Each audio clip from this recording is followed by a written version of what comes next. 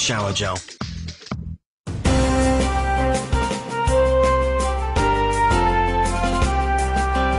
We're back on What's Going On. I'm your host, Colin Jobe. We've got a really good show for you tonight. We've got Timothy Barlow. Timothy's a prospective coach, columnist with the Vaughan Citizen. And I've been having a really, really lively discussion so far. Timothy, we're talking about fear, accountability, all the good stuff. And all the good stuff.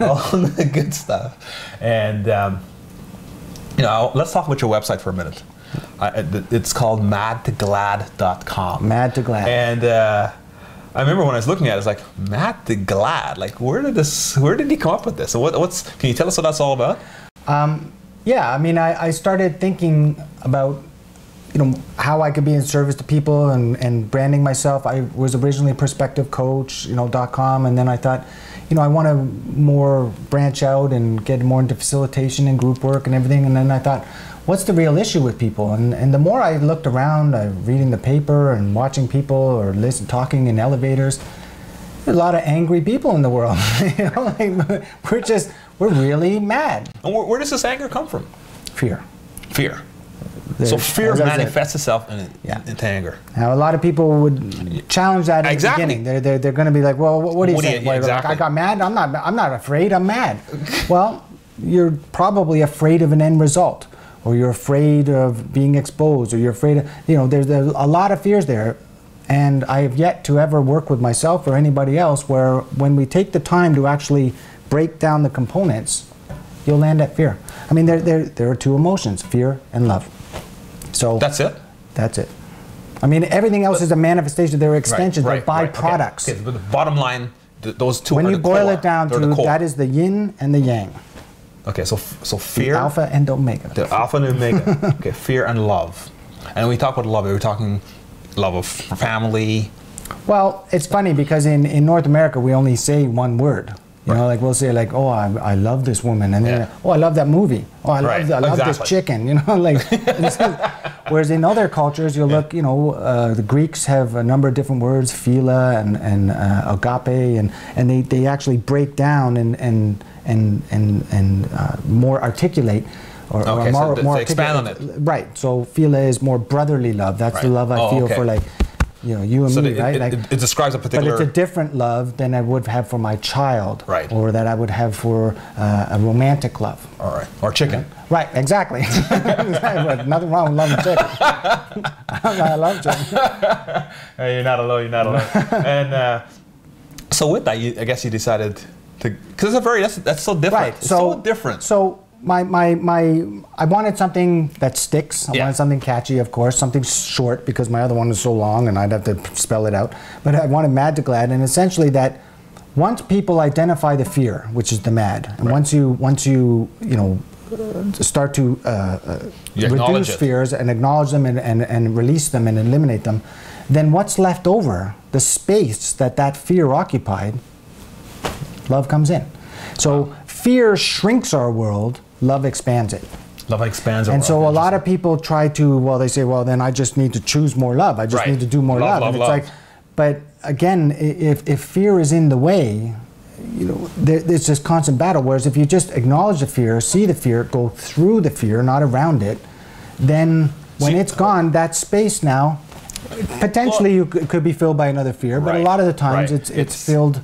So you're saying don't, because the interesting point you just mentioned, don't go around it. Because a lot of times we're actually told, you know, just tiptoe around it and get on to the next thing. Exactly. So you're saying tackle it head on. Drink it, smoke it, toke it, you know, right? Just, I hear you. Whatever you gotta do, just don't face it. Exactly. So you're saying tackle it head on. Just go through it. And really, when people are thinking about things like this and they think, oh, I just gotta build up the courage and I just have to, you know. Right. What they don't realize is, I don't want to sound preachy, but you know, what we don't realize is that courage is not something that you muster up first.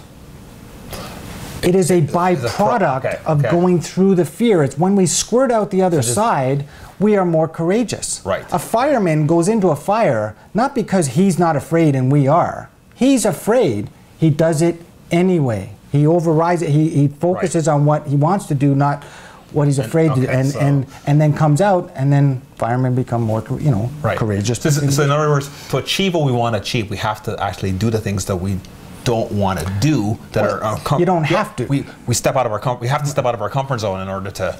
And again, when I look at little things like language, right. I don't know about you, but I don't like being told what to do. I just don't. Never have. I enjoy it. So yeah. Well, there are some people that actually do. They like to go to work and be told exactly what to do, but I don't. So when I use words like have to, then I go, you know what I mean? That's resonating with that unconscious. The 90%'s going, like, I'm not interested in that, right? But if I say I choose to, I want to, I'd like to. Right. It's semantics, and people go, it can't be that easy. Right, exactly. It can with consistent effort. That we actually can literally reprogram ourselves. And people used to laugh. They'd say, like, what do? You brainwash people? Yeah. I used to say no. Now, I say yeah. because some of their brains are like caked on with a lot of nonsense. You know what I mean? So we got to scrub it. But I don't do it. I mean, I get them to scrub it. We got to rid ourselves of that. Right. And we heart wash too. It's not just so it's a good cleansing. Right. And from that cleansing comes clarity and peace. And I think at the end of the day, when I say mad to glad, is because we want to be glad. We want to, once fear is out of the way and we're looking at what we're losing or what's happening to us, we're actually begin to appreciate things. And then that appreciation turns into gratitude. So things change. And when I'm grateful for life, then I'm glad, I'm happy. So the anger is gone. It's all good. You know what I mean? Like and that's when you start to realize that even something that's traumatic in my life, I can learn from it. And when I do, that's where peace comes from. That's when something turns in from trash to treasure. Trash to treasure, like that. Interesting, very interesting. And it's funny, you mentioned a few minutes ago about our emotions and the role that they play in our development. Mm-hmm. Yeah, I was referring, I kept only thinking 90%. Only 90%. Yeah. Only 90%. Yeah, let's focus Let's not get confused. Yeah, okay, let's focus on the 10%. Positive thinking. Let's focus on the 10%. A few years ago, I read a book called Emotional Intelligence, and I'd heard about the concept, and I heard about, when I initially heard about it, how people who can manage their emotions look at the world differently, and they achieve a lot more than those who mismanage their emotions and just appeal to their emotions alone. Right. Their whole thought process changes and things go. And we face our emotions. Face them. It's not, it's funny. When I was in my 20s, I wouldn't trust a guy who cried. No? I don't know. He's a loser. Like, a loser. Yeah. So write him off. Now that I'm in my 40s, I don't trust a guy who doesn't. Oh, really? You know what I mean? Like it just, it's not natural. Right. It's a natural cleansing. It's a process. We're supposed to. That's like saying, well, I don't want rain in my life. Well, that may be all good, but if it never rains, we're not going to last. Something's wrong. You know what I mean? Like this planet dies. Yeah. Well, I think the thing in terms of crying is it's important. Just don't do it at major intersections, right? Well, yeah. All of a sudden your image is shot. Right. Exactly. Well, or is it? You know what I mean? And again, when you look and you say, when we were younger, that's true. But when we're older, I don't think that's true at all. I think that when we're in a group of 40 or 50 or 60-year-olds, when we display real emotion, that brings us closer to them, not repels them. But we never see that, though. How often do you see that? Well, in my world, a lot. Really? Yeah. So if you had a dinner party and you're talking about something and your buddies are there and you're like, you know what? Happens all the time. Let's put down those wings. We just start talking and then emotion comes out. Really? Yeah, we don't apologize for it anymore. I mean, it's actually a good thing. And sometimes emotion comes out not from a sad event, but from a happy one. Really? When everybody says, I want to try to be happy, I go, why are you setting the bar so low? How about joy? You ever, joy, when you feel joy, tears come from that. That's a release of a whole new nature. What about bliss? It's funny, a year ago I looked up the word bliss in the dictionary. Right. Perfect joy. How cool is that? You know what I mean? So that's where I'm going for now. I mean, but how often does that happen, though, Tim? As often as you choose, I guess. I mean, but again, if you're going for it for an end result, I mean, this is the difference. If you try to be happy, really what most people distinguish the difference between happy and pleasure. I buy a new car, it makes me happy. Right. No, it gave you pleasure. Okay? Joy Joy is something that happens at childbirth, for example. When you're present, at the birth of a child, or when you see, nature, something happen, right. like you are overcome with joy. And I'll tell you that 2 seconds before that happened, you weren't looking for it. It just can't, It's just one of those things. But that's from a number of other choices that led me to that moment, and I am ready to accept it. That's when preparation meets opportunity. Interesting. That's very, very informative, because you are. It's funny. You're a perspective coach, and as you listen, actually, my perspective is widening. How much? I'll give you the first one for free. I thought this was the first one. But can I get a second one for free as well?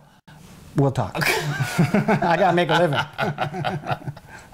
No, but it's funny though, because it's a lot of times we're not aware of these things as we go along. We're just tagging along. Right. And what you're saying is to stop and take a look. Take a look at the situation. Most of us, at the younger stages of our lives, we're basically sleepwalking. Sleepwalking. And it's time to wake up and just pay attention. Everybody keeps looking outside. Happiness is right here, right now. So you don't have to cross the fence. It's not in the future. It's not something that went in the past. It is possible. It's possible right now. By choosing to look and see it with new eyes. There's I think it's Marcel Proust or someone, I can't remember the quote exactly, but it says, it's life. It's not about discovering new oceans.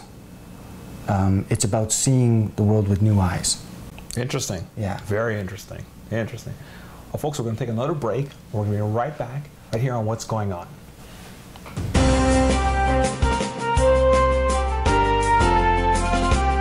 It has never been easier to become rich by investing in real estate.